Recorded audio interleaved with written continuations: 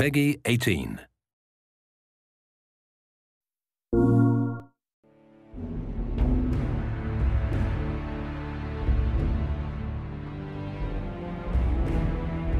Well, my name is Christian Beckman. I am the owner and president of Quantum Creation Effects here in Burbank. We are proud and happy to get the job of building the Kratos character for this new trailer. When we approach a project like this, where we're doing custom armor, custom wardrobe, it's essential that we first meet with the director and get the director's vision. More of a Greek nose, a strong right.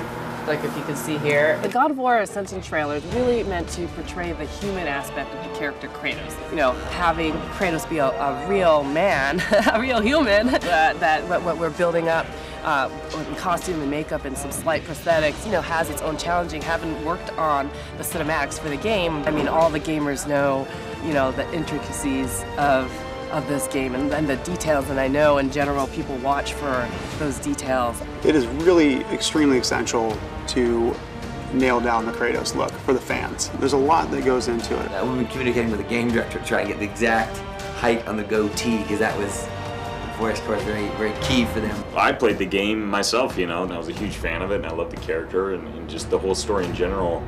You know, and to be a part of something like that, I think it's pretty incredible. And to see, you know, this character go through his struggles and trying to, you know. Yeah, that's the neat thing about his struggles are human struggles. Right, you yeah. know? When you have people that have been following this game and playing it and have, you know, so many fans attached to it and are so willing to scrutinize as well if anything goes wrong, you know, it's definitely the pressure's on. But it's looking good.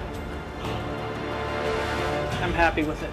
That's probably the biggest challenge of the project, because you have, you're taking a character in the 3D game world and you're bringing it into the real world.